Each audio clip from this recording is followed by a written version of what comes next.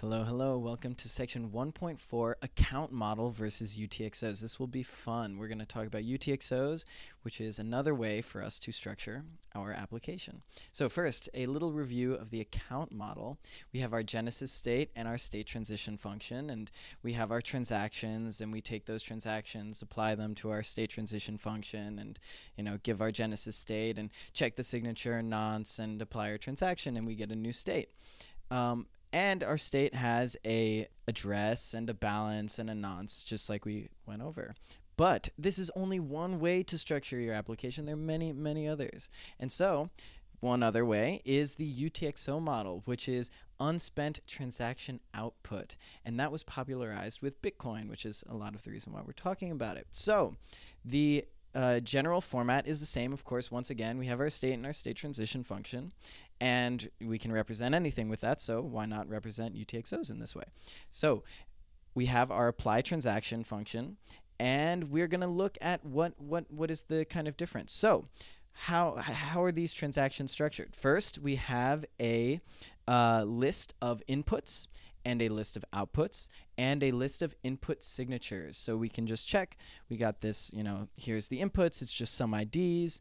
We have our outputs. These are the kind of transaction outputs that are in the name UTXO. And they have an owner and a value, and we have a bunch of signatures which correspond to these inputs. So, great.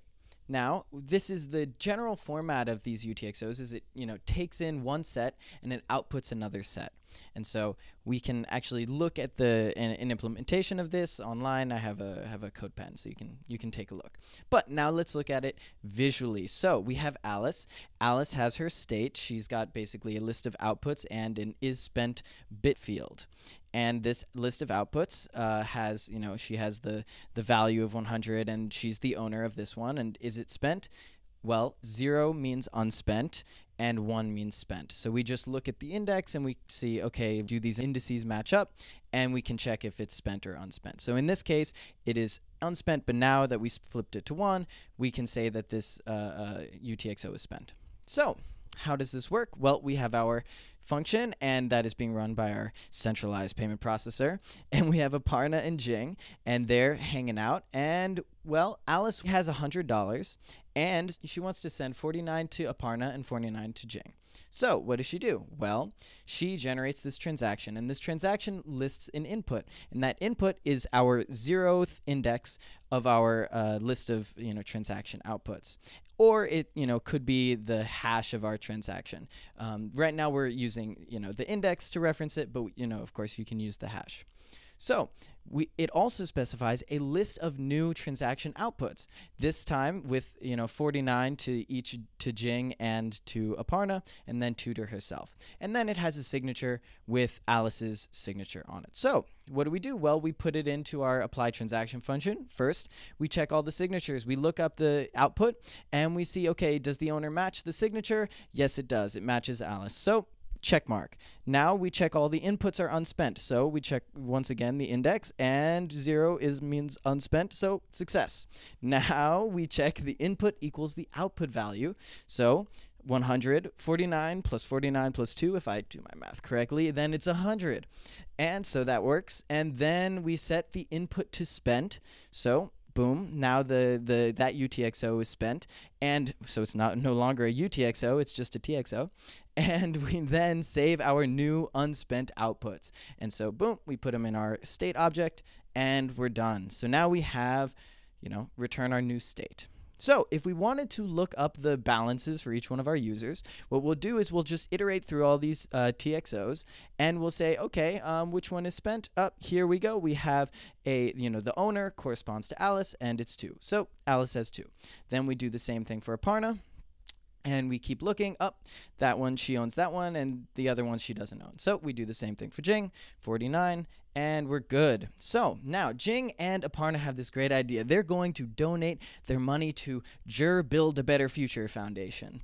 And so what do? Well, they say, I want to do it, but only if you do. And Jing says, oh, I'll do it, but only if you do. So what do? Well, they generate a transaction, and this transaction spends both of their outputs, and it generates a new output for the Build a Better Future Foundation. Well, Aparna signs this transaction, but for the transaction to be valid, all the signatures have to be there. Jing also signs the transaction, and then we just apply it and apply our state. And we go through the same process. We check all the transaction signatures, each one of them, right? The first one corresponds to Aparna's signature, the second one corresponding to Jing's signature. Then we check that all the inputs are unspent. So we look here, they're both 0, so we're good. And then we check that the input value equals the output value. 49 plus 49 does indeed equal 98.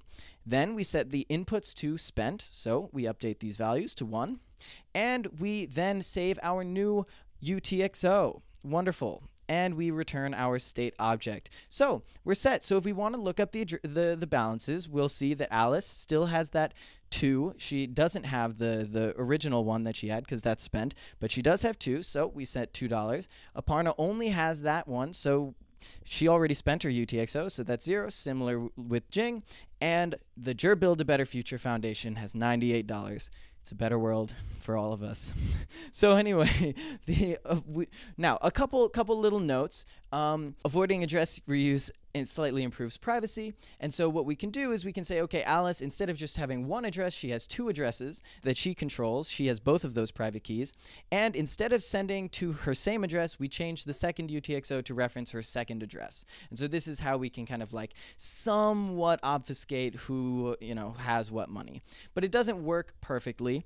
And it's probably better to use ZK snarks. And in fact, ZK snarks can actually be easier to implement if you do have a UTXO model. For even more reasons, which I won't get into here. So another thing that's important to note is that low-value UTXOs are called dust. So what does that mean? Well, if we're trying to spend a UTXO and the fee to spend the UTXO is more than the UTXO itself, so in this case the fee is $5 and our UTXO only has 2, then it's called dust. And it's kind of annoying because it bloats our state and it can't actually be spent without someone actually like losing money. So it's a kind of, maybe a little bit of a tragedy of the commons type deal. So schemes are often used to like clean up dust and reduce the state size, but you have to implement those yourself. So it was a little bit complicated, and this is especially complicated for wallet developers and users because you have this big UTXO set. You have to like read that and then figure out what your state object is. So why might someone want to use a UTXO model? Explicit dependencies. This is probably the biggest reason. So what does that actually mean? Well, let's look at our transactions from before. We can represent them as these lines with dependencies. You see that this is the inputs mapping to the outputs. So we're just kind of compress this and show it visually. Then we have our second transaction, and we can kind of do the same thing and show it visually with the inputs mapping to the outputs. Well, let's look at another example using this kind of format. So we have transaction A, spending 100 and turning it into 50 and 50. Then we have transaction B, turning that, breaking that into half again. And then transaction C, breaking that other UTXO into half. So we have this transaction history A, B, and C. And then we can generate the balances by looking at, okay, here are the spent transaction outputs, and here are the unspent transaction outputs. And so we can see these are, our unspent outputs, and these correspond to those. So what can we do? Well, let's try flipping transaction B and transaction C, and let's see what happens. No pun intended. So first, transaction A spends the first UTXO. Then transaction C spends that UTXO, and transaction B that UTXO. So if we look, we'll actually find that the state object is the same as before. We get the same balances at the end. So what does that really mean? That kind of means that these two transaction histories are pretty much equivalent in terms of the state that they output. So it doesn't matter if you run transaction B first or you run transaction C first. Well, let's try this again, but this time switching A and B. So first, we're going to run transaction B. Transaction B is trying to spend a UTXO that doesn't exist yet, and so it's going to fail. And then transaction A will run, and transaction C will run. So if we try to look at the actual output of this, we're going to see that the spent ones, these are the 2 UTXOs that are spent, and then we have 3 that are unspent. So we actually get a different state object resulting from this transaction history. That is not good. So we can say that transaction history, ABC is really just not equal to transaction history BAC. But of course, it kind of makes sense. And why does it make sense? Well, B actually relies on transaction A having been run, right? B is spending a UTXO that transaction A generated. So B depends on A. And C does not actually depend on B. These two are mutually exclusive because they're spending completely separate UTXOs. And so you can see that they are going to run independently of one another. And so when we do sign a UTXO, we're really explicitly specifying what we are relying on. And this is what I mean by explicit dependencies. Now, why is this useful? Well, it's useful for parallelization. So we have transaction A, and when you apply it, you get the following state. And so what we can do is we can actually split up our state object, and we say, okay, transaction B relies on the address ABC, and transaction C relies on the address 123. And so when we apply these 2 transactions, we get these new state objects, and then we can just union these 2 state objects together, and we get our final state object with all the correct balances. So what does this actually mean? Well, it means that these transactions can be applied concurrently. So in transaction B land, we can say, okay, apply transaction, and we're going to supply a subsection of the full state, and we'll apply that transaction, and we'll do the same for transaction C. And so we don't actually need to do these, one after another. We can do them just simultaneously and then union the results together. And so the state also can be cleanly segmented. So we can, we have these 2 state objects. Notice that they are smaller than the entire state object that their computation results in. Now, also there is a bit of a downside where transactions can become stale. When you are explicitly specifying your dependencies, that means that if your dependencies change, your transaction can be invalidated. So, for instance, if transaction A and transaction B are both spending the same UTXO, then what can happen is only one of them can go through. You can't have both of them go through at the same time, of course.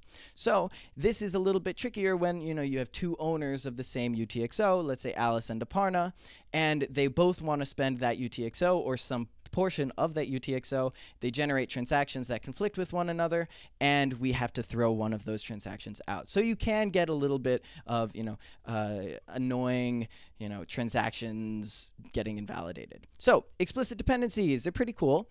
So some notes. The UTXO model can be emulated in the account model. You just basically don't reuse accounts, and you send all your your entire balance, and it depends on your implementation once again. Also, the account model can be trivially expressed with UTXOs. All you need to do is you just say, okay, there's a single UTXO which represents the full account state, and you just spend that UTXO with each transaction, and you generate the next state. So this is exactly our state object from before, but we're just kind of representing it with the UTXO frame of mind. Then also access lists can easily turn an account model into something that looks like UTXOs. So we can basically say, okay, each contract is a UTXO, and the state of that contract is just stored like the balance was stored in each UTXO from before. And then we have transactions that spend those UTXOs and generate new ones, and those represent our state at the next step in our application.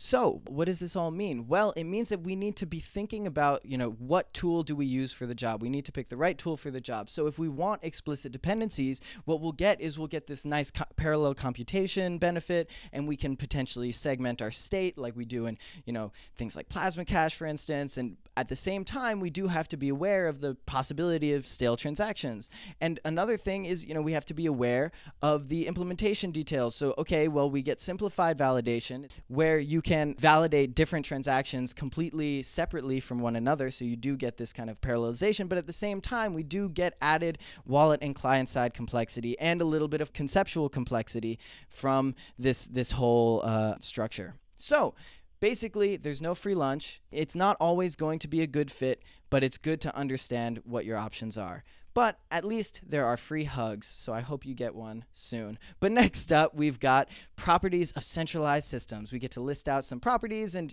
boil the ocean a little bit with what these systems mean. Anyway, until next time, talk to you soon.